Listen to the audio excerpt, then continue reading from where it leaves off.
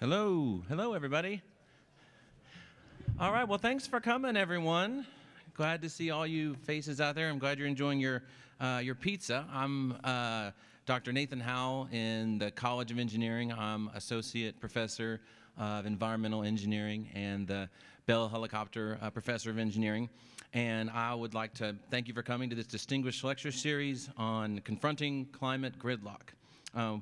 We're delighted to have you all in person, and for those of you that are here on YouTube Live, thank you for joining us as well. This is the final distinguished lecture series event of fall 2023. And I have a few people to acknowledge, or a few organizations. I'd like to acknowledge WT administration for funding the DLS initiatives, the actual DLS committee of faculty, staff, and students for their diligence in reviewing and approving these events. And then the specific event sponsors, the Center for Studies of the American West, the WT Department of Life, Earth, and Environmental Sciences, the WT College of Engineering, and I would finally like to acknowledge Burrowing Owl Books over in the corner, providing copies of Dr. Cohan's book, Confronting Climate Change, for sale at this event, where you can obviously get a copy of the book and get Dr. Cohan to sign it for you. Please join me in thanking all these organizations that made this event possible.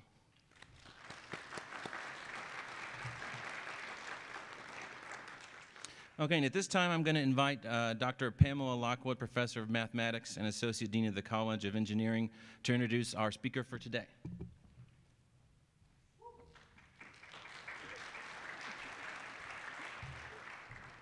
Thank you, Dr. Howell. Our distinguished lecturer today is Dr. Daniel Cohan, Associate Professor of Environmental Engineering, Rice University, Houston, Texas. His research specializes in the development of photochemical models and their application to air quality management, uncertainty principles, energy policy, and health impact studies. Before joining Rice, Dr. Cohan worked for the Air Protection Branch of the Georgia Environmental Protection Division. He received a BA in Applied Mathematics from Harvard University and a PhD in Atmospheric Chemistry from Georgia Tech, and served as a Fulbright Scholar to Australia at the Cooperative Research Center for Southern Hemisphere Meteorology. Dr. Cohan is a recipient of the National Science Foundation Career Award and past member of the NASA Air Quality Applied Sciences team. As an educator, Dr. Cohan teaches several courses in his field at Rice. Just a couple of these we thought might interest you: energy and the environment, what are the physical principles of energy, how do different energy sectors affect the environment, and what policies and technologies might lead to a more sustainable use of our energy resources. Solving the climate challenge. What are the conflicting visions presented by leading thinkers in framing the future of climate and energy? The course culminates with each student developing and representing a recommended approach for addressing the climate challenge. In addition to being an engineering teacher and scholar at Rice University's Department of Civil and Environmental Engineering, he is also an energy policy scholar at the James A. Baker III Institute for Public Policy. In this role, Dr. Cohan is frequently given the opportunity to write opinion and analysis articles in state and national media outlets such as The Conversation, The Hill, the Austin American-Statesman, the Houston Chronicle, and Bloomberg Government.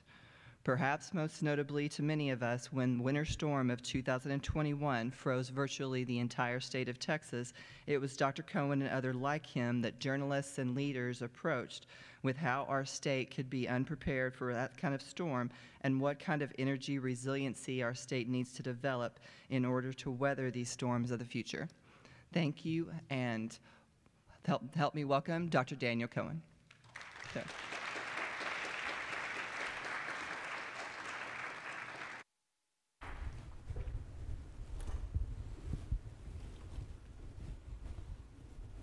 So great to be here. Really appreciate the warm welcome. Appreciate the welcome and questions that I got from students in Dr. Howell's class, and really appreciate Dr. Howell making all of this possible, really packing in a great day of meeting with undergraduates, with speaking to you now, with an evening event, and I insisted on being sure we made it out to Palo Duro Canyon while I'm here.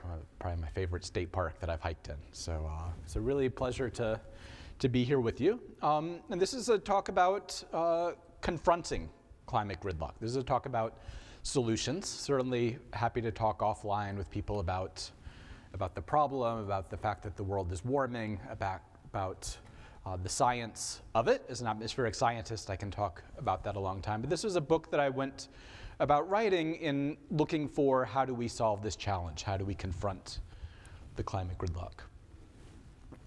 When it started out saying that I was an atmospheric scientist, I got used to hearing a lot of D words, and not just because my name is Daniel.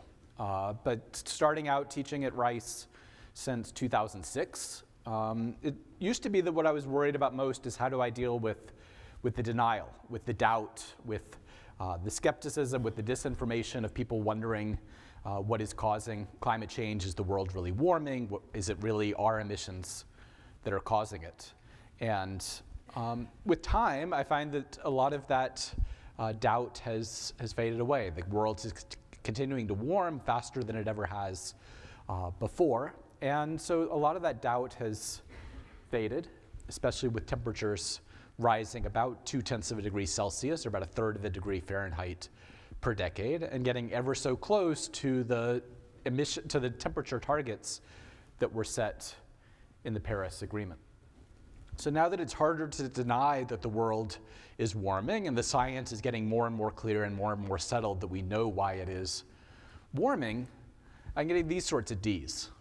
Hearing the sense of doom, the sense of depression. I was actually just at a book event. The author next to me is a PhD psychologist who works with childhood trauma, childhood anxiety and depression disorders. She told me that the biggest thing that teenagers are coming to her fearful about is how are they going to be growing up in a world that's warming so fast? Is this a threat to the future that we have? Is this something that we should even be raising children in a future like this, with so much to be concerned about? Almost pendulum has swung so far in the direction that now people realize the challenge, and in some ways have set an overblown fears and doom about what we might face.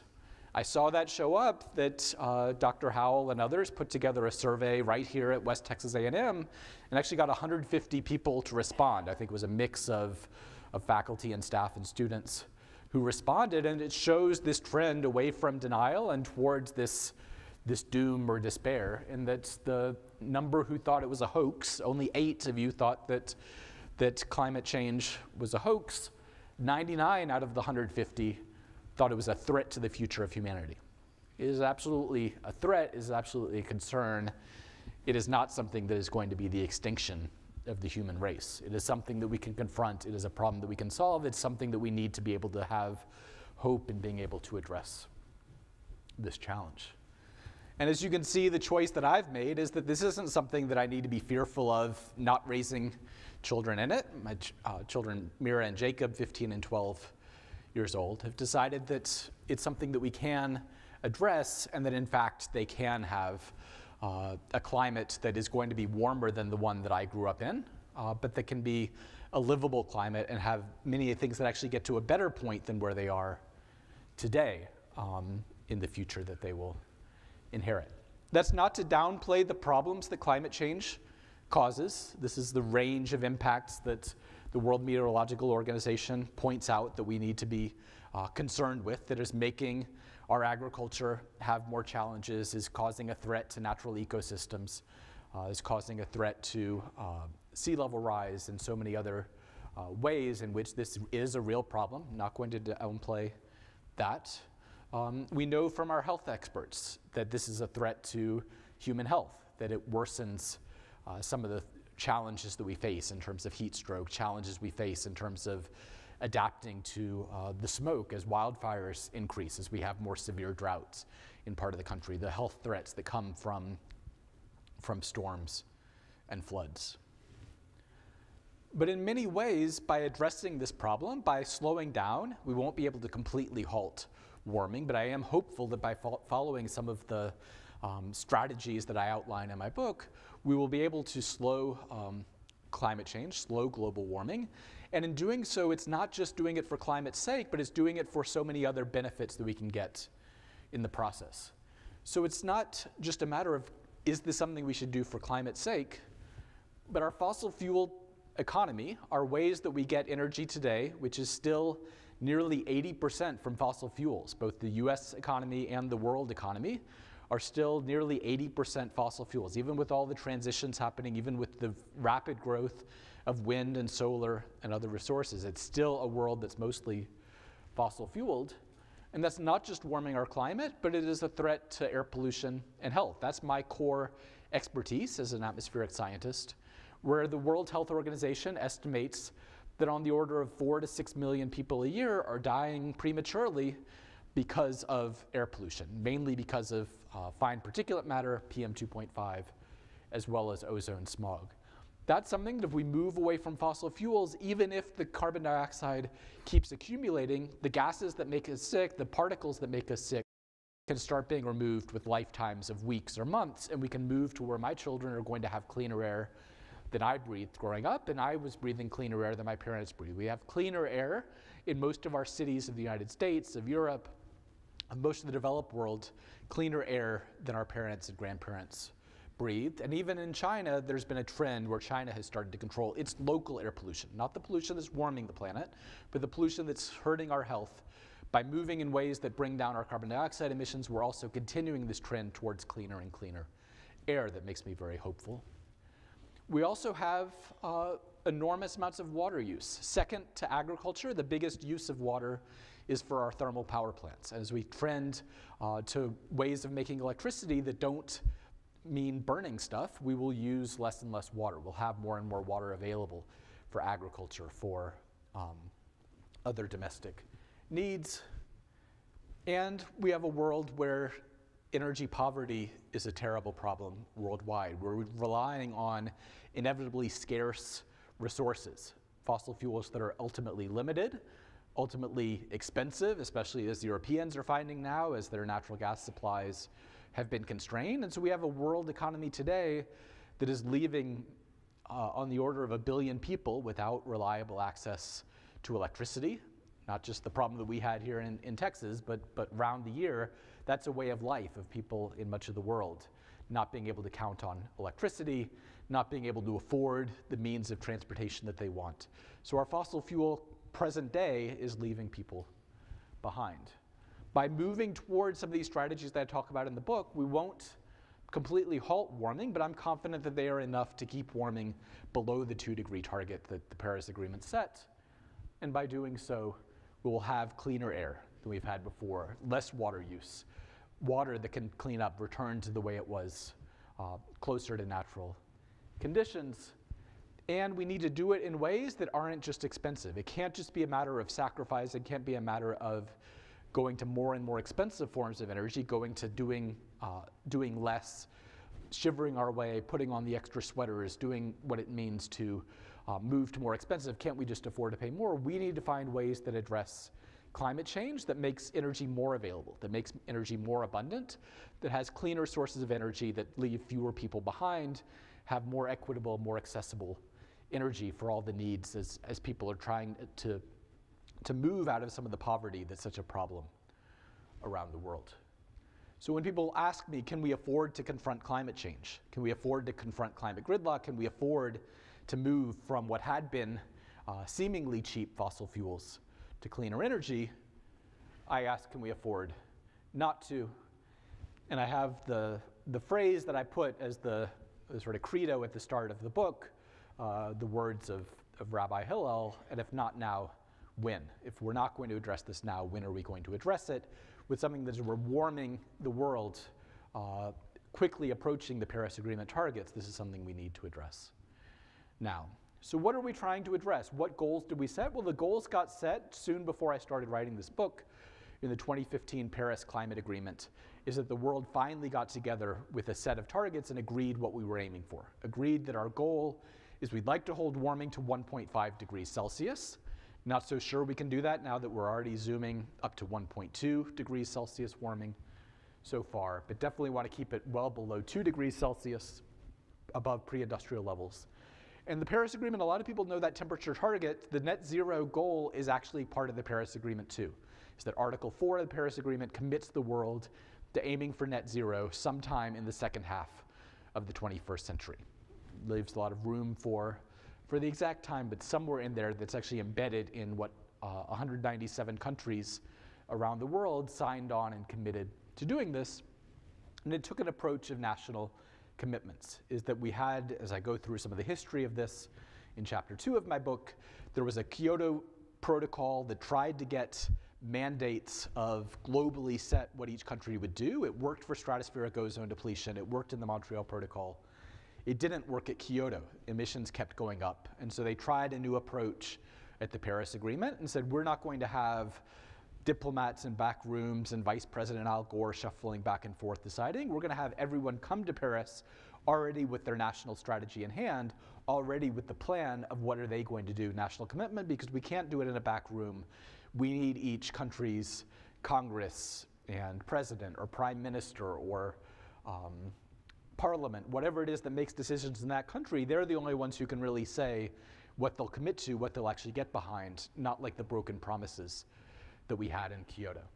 And so they got together and did this, but they didn't do enough.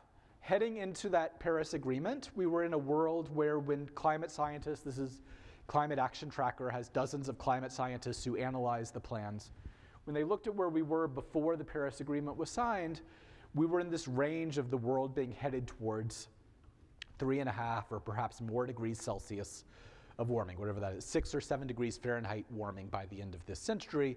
And emissions would have continued, and so we actually would have continued warming beyond that, really catastrophic levels of warming that would be there.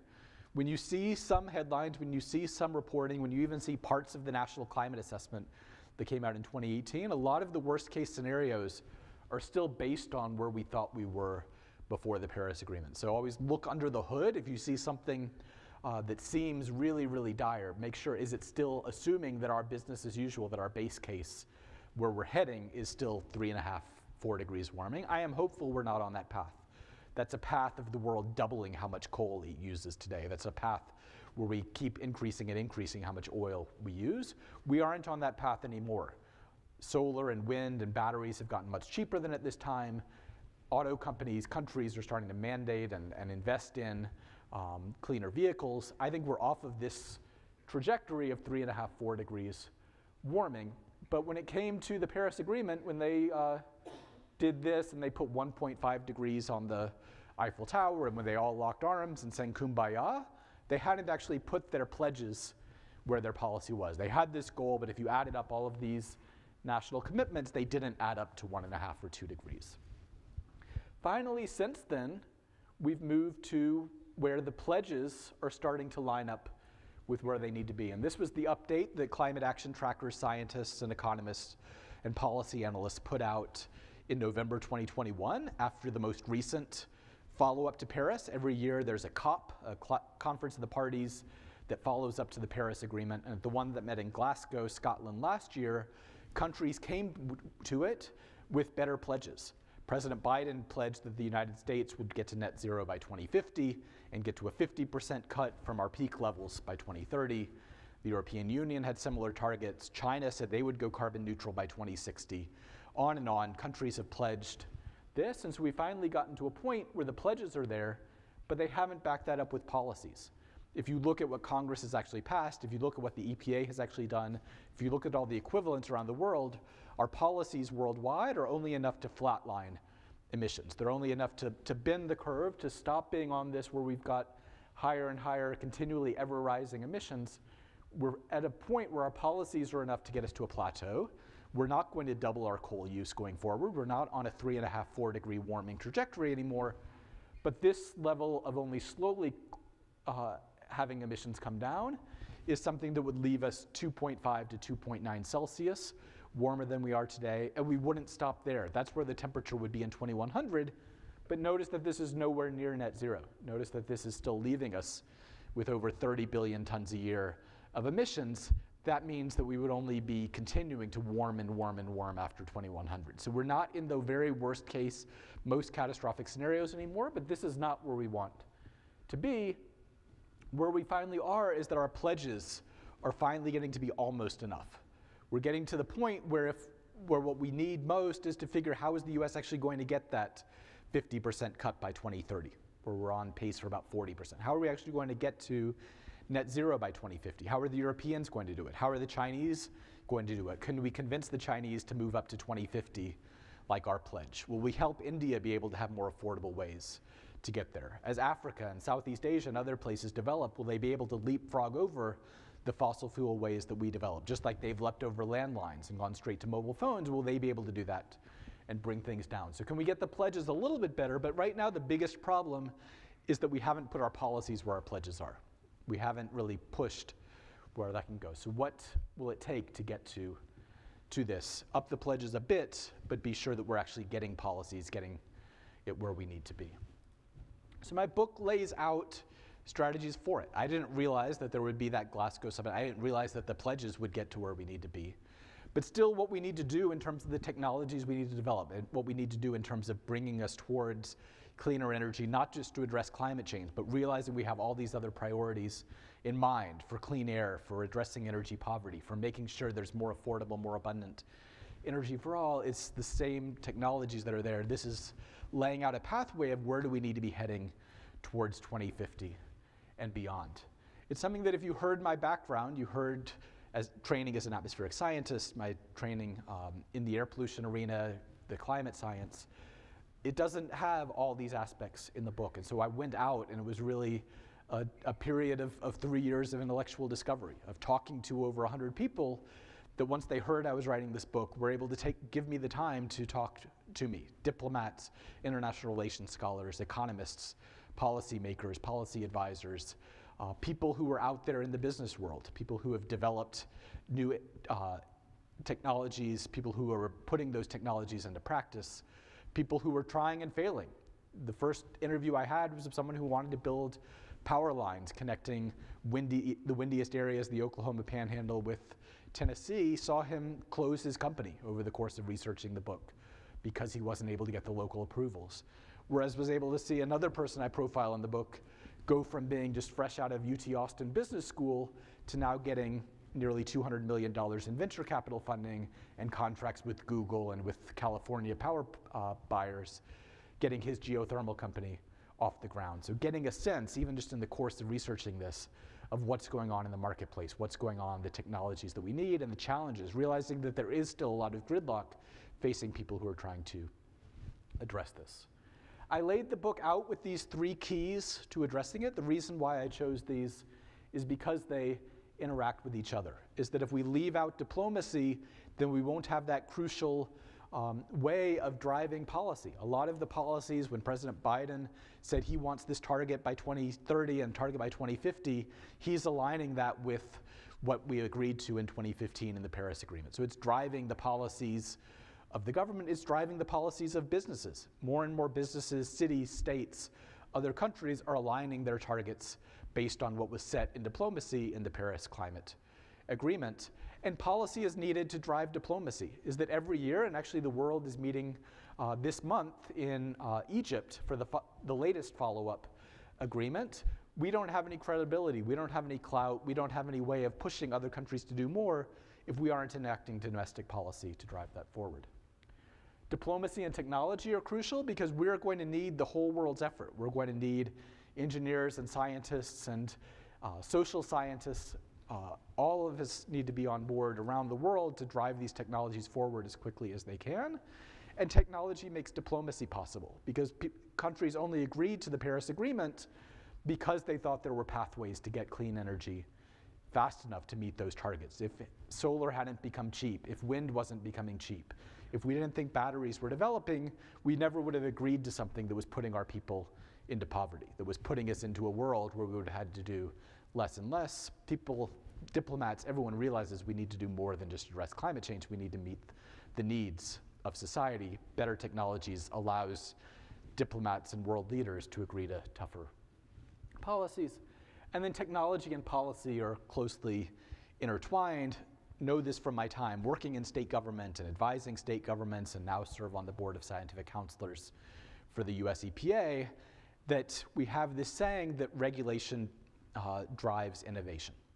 That I was giving the example to Dr. Howell's class today of whenever we think that it can't be done, whenever we haven't tried to do it, and we say, can we do a regulation, that the industry usually estimates costs will be up here, the regulators think it'll cost here, but when we actually have to do it, when you aren't just writing white papers and doing spreadsheets, but you actually have to go out there and try to make a profit or minimize your cost of doing something, the costs end up being way lower than you actually thought. So this need that once you have to do something, once you have policy there, you find ways to make profit. And I'm hopeful that with the new policies that Congress has enacted recently, industry is going to innovate to find ways to take advantage of these policies. And as technology innovates, we can make more stringent policies to go along with it. I lay out, so what technologies do we need? Well, I lay out the chapters of my book in line with the technologies that we need. That we need to control other greenhouse gases. We need ways to remove carbon from the atmosphere. Those are in some ways those are absolutely essential, but they're in some ways secondary to the fact that over 80% of the world's greenhouse gas emissions are coming from burning fossil fuels. And we're burning fossil fuels where over 35 billion tons a year of CO2 are coming out of them. So we cannot, there's no way we can have sinks get us to 35 billion tons a year. The most ambitious ideas for sinks are 1 or 2 or 3 billion tons each. So carbon sinks are important. We can't get to net zero without some way to offset our emissions, but that's going to come later to have a big role of that. Yes, we need to control methane leaks and nitrous oxide emissions and CFCs that have already been banned, but if we only do that, we're still going to warm well beyond 2 degrees. So the central pillars of the book, what I focus the most of my attention on, and what ties in most to my research, where as you heard, I've done research on the electric grid, research on ways that we can transition to clean electricity, researching ways that we can move towards cleaner vehicles. The central heart of it all is how do we move to cleaner energy? Those 3 pillars that we need: efficiency, clean electricity, and then electrification and switching to other forms of clean fuels and clean electricity. Why do we need these 3 pillars? Well, without efficiency, our whole problem will be too large to address. We need to shrink the problem. We need to shrink down that 35 billion tons a year, that 4.5 tons per person a year of emissions, because yeah, it's down to 4.5 tons. Those of you who don't know, this is the month that the world is expected to hit 8 billion people in population. So if we don't have ways of being more efficient with our energy use, we're not going to be able to have enough materials, enough solar farms, wind farms. It's that much. We can't have the resources to build twice as much just because we're wasting energy. We're not going to be able to bring more people into access to clean energy, access to electricity, to energy at all, if we can't work in more efficient ways. So that's absolutely crucial. We need clean electricity to make it make sense to switch to electricity. Why would we be using electric cars? Why would we be using heat pumps? Why would we electrify our industry if it's being used coal and natural gas electricity? Yes, there is still a little bit of a benefit to electric cars, even if they're run off of coal electricity. But we can get much cleaner. We can get much better. We can reduce emissions much more deeply if we clean up electricity. Globally, power plants are the biggest source of our emissions. In the US, they're number 2. They recently got passed by vehicles. But we're probably going to need to at least double the amount of electricity that we use in the future if we want to make everything else happen.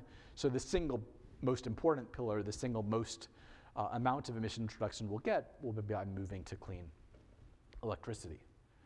We need to electrify in order to be more efficient. There's only so efficient that an internal combustion engine can be.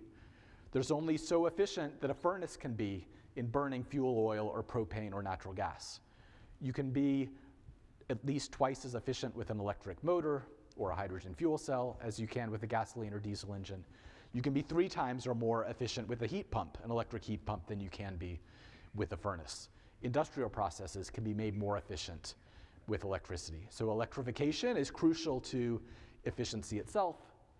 And then how we electrify can either make it easier or make it harder to move to clean electricity. I've electrified in a dumb way. My wife and I each have electric cars. We plug it in and it charges us up whenever we need to. That might be at the times when the grid is having the most scarce electricity. Yes, we have the solar panels on our roof, but still we might be charging up when the sun is setting, when the winds are slow.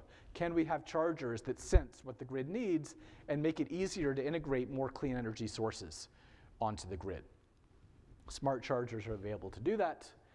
And then off the chart of this is that we're going to need enormous amounts of clean electricity, probably 2 or 3 times what we produce today, to not only power those electric cars, but also the other things we need. If we want to have carbon sinks, if we want to have those big direct air capture carbon sucking fans, where Texas is actually taking the lead, Occidental Petroleum is working with carbon engineering to build the first ever large scale carbon capture device actually in the Permian Basin.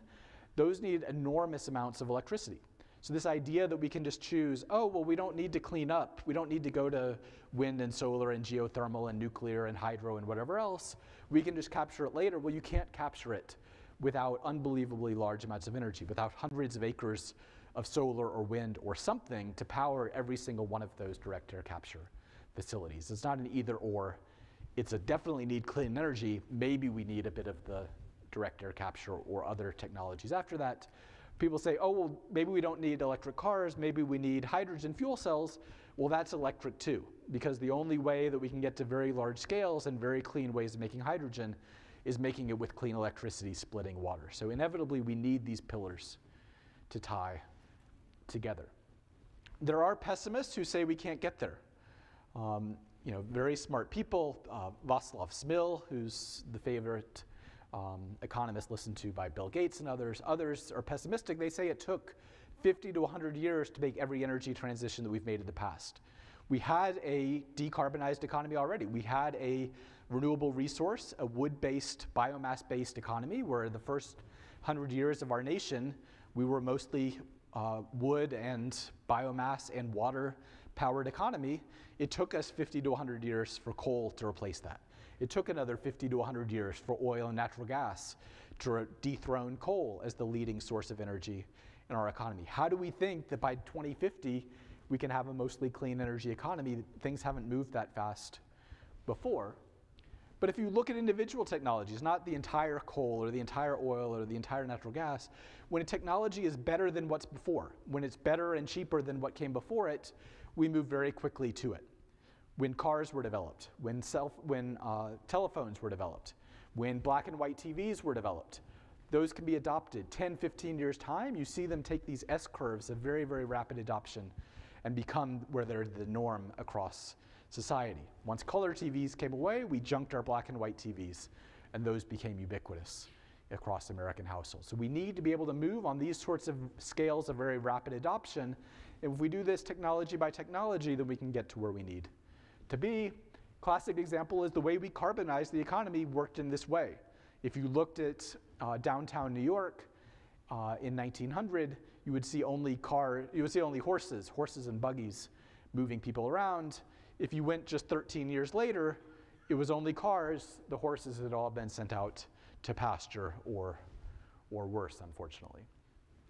13 years is the exact amount of time that California is giving the auto industry to move to completely zero emissions vehicles. They are going to, if they stick with this policy that they enacted, ban gasoline and diesel engines for passenger vehicles in just 13 years' time, the exact same pace of transition here.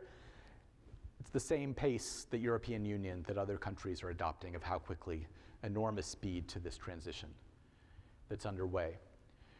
That may seem too fast, but we've always underestimated the ability of clean energy before. This shows what the smartest people at the International Energy Agency thought would be the pace at which we adopted solar year after year, that it kept getting more and more solar. And they said, okay, well, that was just a fluke. We just had something that happened unusual and we had a burst. We assumed that the amount we add each year is just going to flatline again. Well, the actual amount that we've added each year of solar has continued to be more and more and more beyond what was thought would be done. The reason for that is because solar has become cheaper than we ever thought it would be. This is what the forecasts were in 2010, is that they've got some really smart economists, they've got some really smart energy scholars at the International Energy Agency. They knew that technologies, the more that we use them, the cheaper they can get. So they knew that when electricity from solar cost over 35 cents a kilowatt hour, a few years after I began teaching my energy course at Rice, this is what I was going with, is how expensive solar was. They were smart and they knew the cost could come down. They were so ambitious, they thought the cost could come down to 11 cents by 2050. And then costs got cheaper and cheaper, so by 2014 they lowered their curve here. At the same time, you had Ramez Naam, okay, really innovative thinker, futurist, doing these wild pie-in-the-sky dreams of how fast he thought we could move to clean electricity. So he had these curves that were more ambitious than the IEA. He thought we could get solar this cheap, and then you actually look at what's happened in the marketplace. If you carry this forward, solar now, before you count the tax subsidies, before you count the credits, just the unsubsidized cost of solar is now 3 cents a kilowatt hour. Okay, a third or less of the cost that IEA thought we might be able to get to by 2050. How did we get there? Well, we got there by learning by doing. One of my favorite interviews among the 100 for this book was talking to a professor, Greg Nemeth, at the University of Wisconsin at Madison, who wrote an entire book about how solar became cheap. And something they call Swanson's law. You might have heard something similar concept to what you've had with computer chips, how computer chips keep getting smaller and faster and more affordable per unit of computing.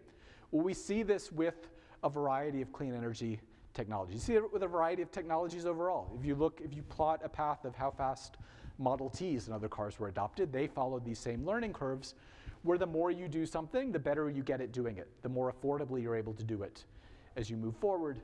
And they found that for each doubling of deployment, you can get 20% or more reductions in cost. And so we go from deployment that was on just a few panels on satellites to the little solar that I had in my TI-34 calculator growing up, to having it at larger and larger scales, to Japan and Germany and China subsidizing their solar industries, that you kept being able to have lots and lots of doublings, and you double things enough, and you cut things 20% at a time, enough, and you have an exponential decline in costs.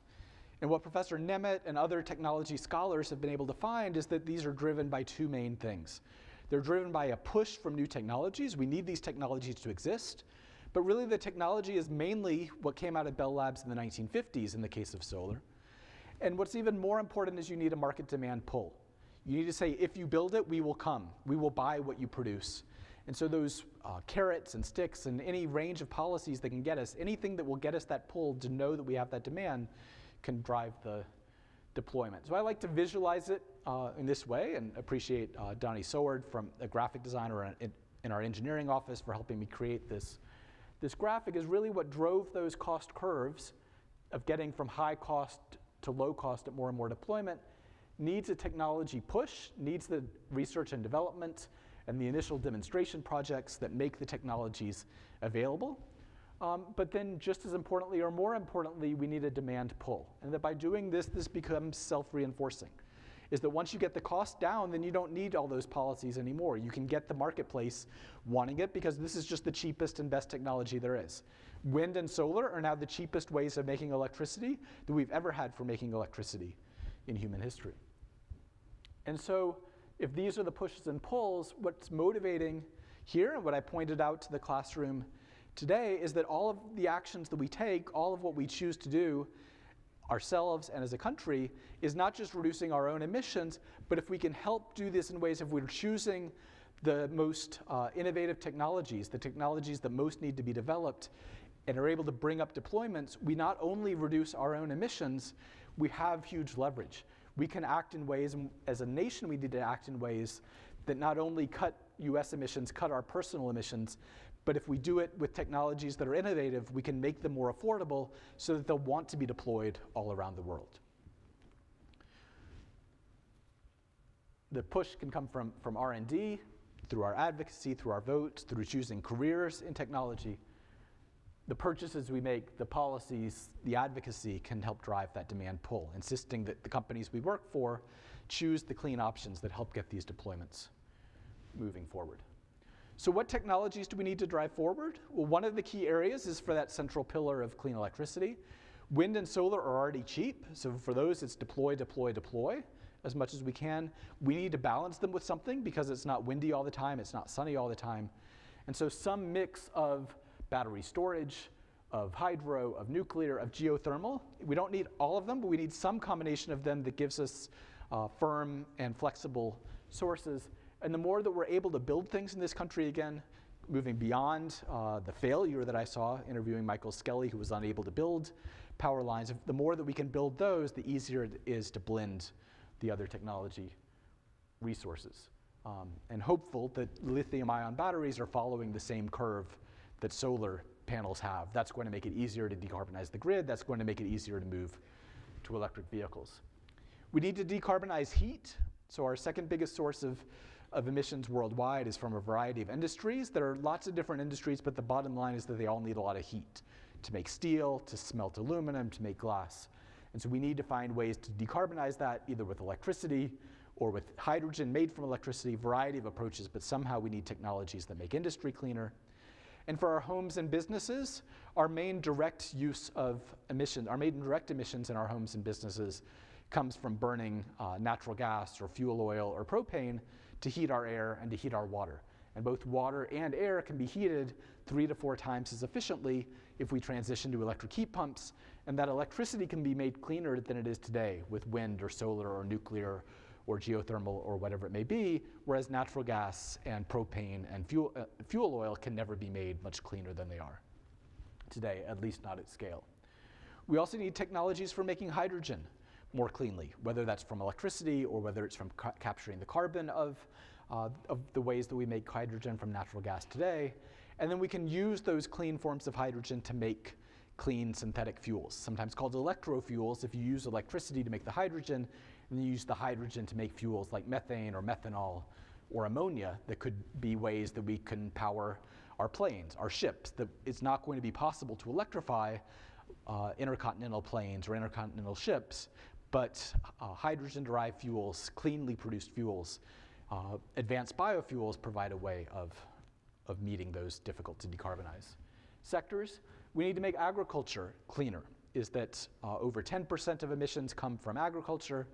Here I show a picture of a paper just published with my PhD student, Lena Luo, where we show that both large amounts of air pollution and large amounts of nitrous oxide, a greenhouse gas 270 times as potent as CO2, are coming from fertilized agriculture in the United States. We need to look at strategies where we're using fertilizers more efficiently and using them in ways that put less of that nitrogen into the air.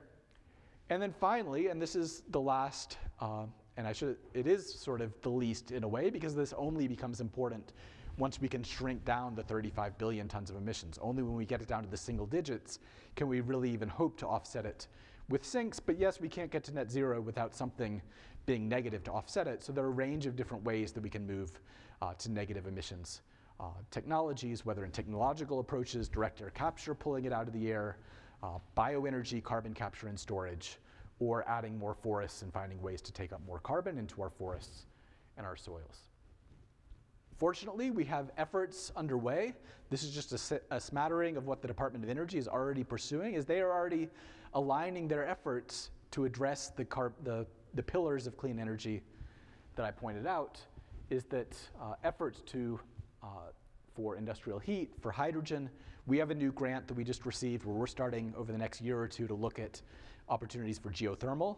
Secretary Jennifer Granholm of the Department of Energy's secretary just came to Rice last month to announce a new target for how affordable she wants enhanced geothermal to become, and looking at carbon negative technologies. All of these crucial that as the wealthiest countries on earth, we're deriving the technology innovation, and if those demand pulls come with it, can make these more affordable for everyone to use. And so that's why I come away from this hopeful. I come away from this not regretting my choice to be raising my children in this world that is warming, but where we can slow the warming. In a world where, in doing the things that we need to do to confront climate gridlock, we can actually have a better future, a cleaner future, cleaner air, cleaner water, and more abundant energy that can be more accessible to people not just around this country, but around the world. And so I'm hopeful for that, and I really welcome the questions that you have for me today.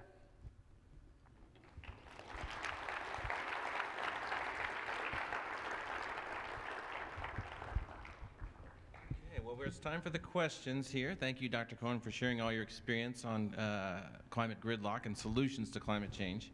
We'll take questions at this time from the audience. If you have a question, just come on up to the mic here. They're both live. And we also can take questions via the YouTube live stream. Those of you that are on that, you can type those questions in, and Dr. Eric Crossman in the back is going to be moderating and sharing those questions. He'll read out what you have, and he may shorten it if it's a little long or something like that. But in general, we just ask keep your questions brief so there's enough time for everyone to ask the question and get an opportunity. And try and take your thought as much as possible and then convert it into an actual question. You can start with a statement, but make sure there's a clear question in it when you get to the end point there. So, thank you. And we'll take that for several minutes here.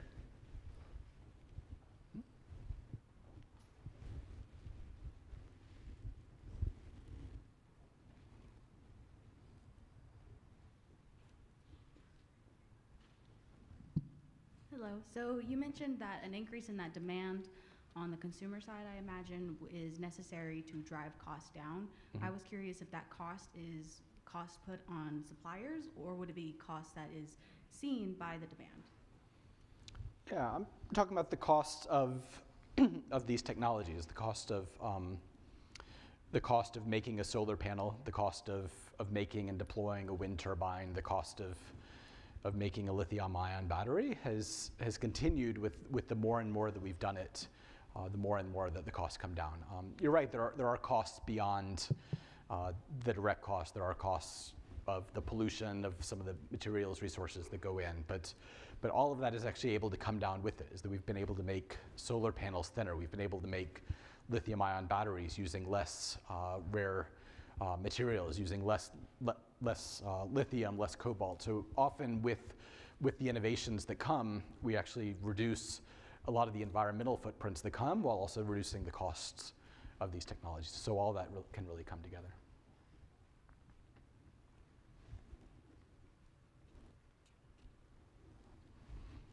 I know there are more questions. I got about 10 questions in the fluids class alone. Yep. Thank you for an excellent presentation on climate change and its solutions. My question is, given the challenges of climate change and the greenhouse gases, do you think that what are the opportunities for us, the scientists who are involved in agriculture, how we are going to feed the growing population at global level?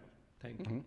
Yeah, so with 8 billion people to feed, absolutely crucial. We need to be acting in ways that expand the food supply rather than seeing it as some trade-off between addressing climate change and agriculture. And agriculture is threatened by climate change, is that we have more intense droughts, we have rainfall coming in more intense ways, so we need to address climate change. We need to drastically slow the pace of warming so that farmers can adapt to the warming that continues. Agriculture plays a crucial role. It's on the order of 1/8 of all emissions. Mainly it's coming from nitrous oxide, which is so potent, as well as the methane that comes from livestock and rice paddies. So the nitrogen is something that's very dear to me, because I would say that about half of the scientific research, the papers, what doesn't show up in the book, but what keeps my PhD students occupied and keeps us in the papers is looking at ways specifically to reduce the nitrous oxide and associated nitrogen air pollutants that come out of soils. I think there are a lot of great ways to do that. We can be a lot smarter in finding ways to use less fertilizer, or use the right type of fertilizer in the right place at the right time. That not only reduces the nitrous oxide, but it's one of the biggest consumers of natural gas, is to make the ammonia that goes into fertilizer. So you get a win-win-win situation. Is if we're smarter about how we use fertilizer, then we need less natural gas to go into it at the factories. We have less nitrous oxide greenhouse gas. We have less NOx and ammonia that form particulate matter. Some studies show that agricultural emissions have become the leading source of PM2.5 in parts of the US that have cleaned up their fossil fuel emissions. So absolutely finding ways to work with farmers, find ways that we do this without sacrificing crop yields or even growing crop yields, finding ways to have livestock raised in ways that have less methane emissions associated with it. Absolutely crucial that agriculture be a part of the solution. Dr. Crossman has a question from YouTube Live, so go ahead. Okay, great. Thank you very much. And just a little background as far as for our speaker, that Randall County here is Kenyon. Our university is in Randall County. And the question from online is, according to the 21 Yale Climate Opinion Map, Only 42% in Randall County know most scientists think global warming is happening. What is the role of education in fighting climate gridlock? Yeah, always disappointing to hear that there is still so much either misinformation or unawareness of what's there. That image that I showed early on of, thermometers don't lie. The temperatures are warming at a pace that's never been seen before, and we know from the climate science what's causing it. It's the more that we can do as educators, the more that we can do to make people aware of the warming, make people aware of the causes, make people aware of the impacts without going too far. I'm someone who's not an alarmist or a doomist of saying this is the end of the world, but realizing that there are real problems, not existential or extinction level problems, but very big challenges to society that come with this, and knowing the cause is important. I would also say that to some extent we can act in a way that education is a big piece. It's not the only piece. Is that some surveys that I've seen show a much higher level of people think that we should regulate and reduce and control carbon dioxide emissions than accept that carbon dioxide is warming the planet. I don't understand how you do that. Like, why care about carbon dioxide if you don't accept that it's warming the planet? But there actually is support for making things cleaner, for reducing emissions. There is support, there's bipartisan support of over 80% for making it more affordable to have wind and solar and other forms of clean energy. So I think there can be bipartisan support. I would love if that happened with better understanding of the science too, but there is a lot of support for climate solutions, even higher levels of support than the science acceptance might lead you to believe. Good afternoon. I'm Anirban Paul from the College of Engineering. So the one way that I see that you're trying to reduce the impact is by trying to create a market force from consumers, everyday consumers, to provide more cleaner energy sources and so on. Did you have a chance to interview, let's say, big corporation representatives with respect to how they can play a role, considering corporations can play a huge role in dictating policies in government? So are individual consumers, how much of an impact can individual consumers have versus corporations who are also consumers of all kinds and producers of all kinds of energy? So do you think the individual consumers can have as big of an impact as corporations can have, considering they might not have children to worry about, right? They are considering 5-year plans or 10-year plans, so I don't know if they're thinking 100 years into the future. Sure. So it's been amazing just over the course of the time that I was researching the book to see that corporations upped their ambition, upped their climate commitments, moved more in depth into what's the buzzword is ESG, environment, social and governance. And you had this huge move. It was one of the movement, there's an RE100 movement, and there's a We Are Still In movement that happened when President Trump temporarily pulled us out of the Paris Agreement, is that you had hundreds and hundreds of companies, including some of the biggest ones, pledged to go net zero or pledged to take all sorts of steps and often had climate action plans for their companies. I think a big part of that happening was because they were listening to their consumers, and they were listening to some of the urgency of people saying that they wanted and knew it was a good marketing to be able to say that their corn chips or their widgets or their whatever was made with 100% clean electricity. I think that part of why Tim Latimer, who I profile in the book, was able to make his business move is because Google made a commitment, and Google did it, I assume, because their employees and their customers said they wanted cleaner data centers and cleaner production, and that drove the demand for it. So I think consumers and companies are inevitably tied together because companies want to market themselves and buy it. I think we need to be careful. We need to insist on that companies are acting beyond just greenwashing, to be sure that when companies are making pledges, when they say they're going to get to net zero by whatever future year, that there be some accountability, that we make sure it's being done in ways that it happens. But I'm very hopeful about how that's done. I think some of the biggest companies, the Googles and the Apples and the Microsofts, are actually doing it in more ambitious ways, insisting on that clean energy coming locally, that clean energy coming in 24/7, not just offsetting everything by a bunch of solar farms in Saudi Arabia or something, but really getting localized round-the-clock sources. I see a lot of that is driving the marketplace, is driving demand of letting us have geothermal that costs twice what solar and wind do today, and letting it scale up to bring that down. So I've been very encouraged what's happened over the past 5 years. Dr. Crossman has another question from the back on YouTube. Yep, so a question from YouTube. What is your opinion about geoengineering? Are we at the point we really need to think about the option of messing with our mother nature and physically cooling the planet? And a second, along with that, is any policy effort for geoengineering that you are aware of? Yeah, so with geoengineering, there's national academies of science put together a panel on geoengineering, and they split themselves into two ways. They were looking at both, but I think they decided that there are two very different things. One way of geoengineering is engineering we do to remove carbon dioxide from the atmosphere. And I think technologies, if we make sure that we're doing that in a right way, we make sure we aren't having unintended consequences from spills or localized problems. If we can do technologies that pull carbon dioxide from the atmosphere, we make the Earth closer to its natural state. We're directly offsetting the CO2 that we're putting up there. The more concern that I and others have is if we're talking about geoengineering as in shooting aerosols or sulfur or iron or particles into the stratosphere, where you end up reflecting away sunlight to offset heat. I'm hopeful that we can slow global warming enough, we can slow greenhouse gases enough that won't be necessary. I think it's a really tough set of challenges. I do think that it's not something that we should be deploying yet. We're not at a point, I think, where it makes sense to do it. To some extent, research makes sense. It would be a more affordable way, and I think some of the fears that are out there, I think it can be done without hurting the stratospheric ozone layer, for example, for some details of the way that chemistry works.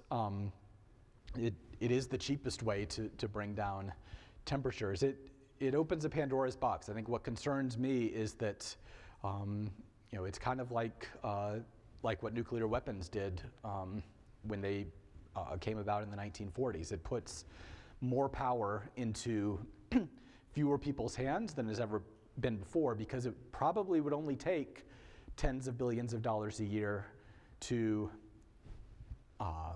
change the world's temperature, to cool it by half a degree Celsius, by a degree Fahrenheit. So you're putting it within the reach of a mid-sized country, or in the reach of Elon Musk and Jeff Bezos.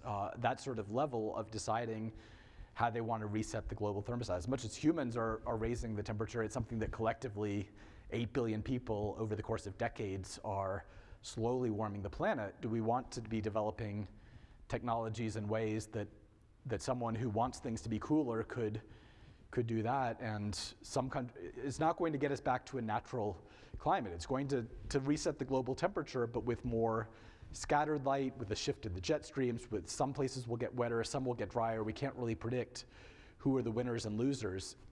The idea that for tens of billions of dollars a year, you could have that kind of power is, I think, not just as an engineer, as a scientist, I can tell you we can do it without destroying the ozone layer. I can tell you I think it's engineering physically possible, but I think it's a question for policy, for philosophy, for theology, for governance, for diplomacy. How do we deal with that sort of thing? I think is beyond just what, as a scientist, I can say what should happen on that.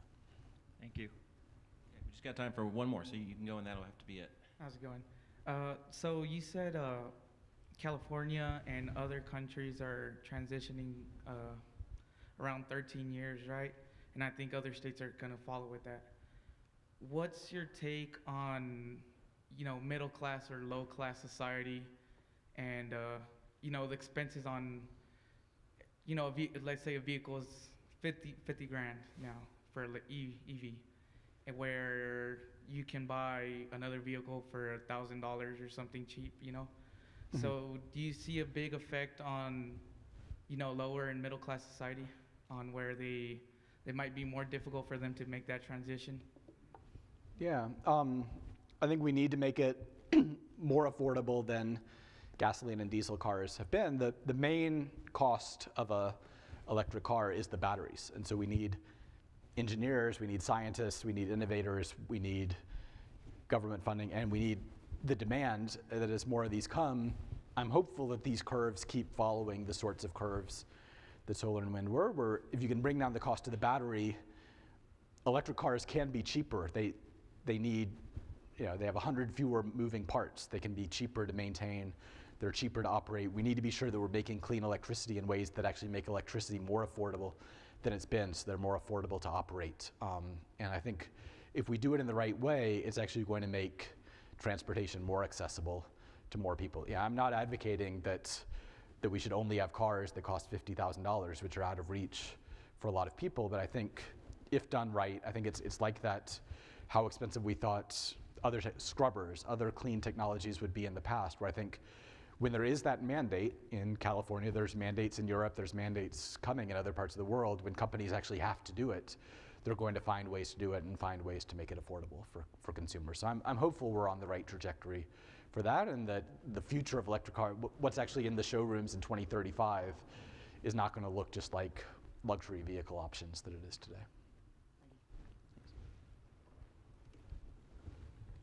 Well, that's all the time we have. Can y'all give Dr. Cohan one more round of applause, please?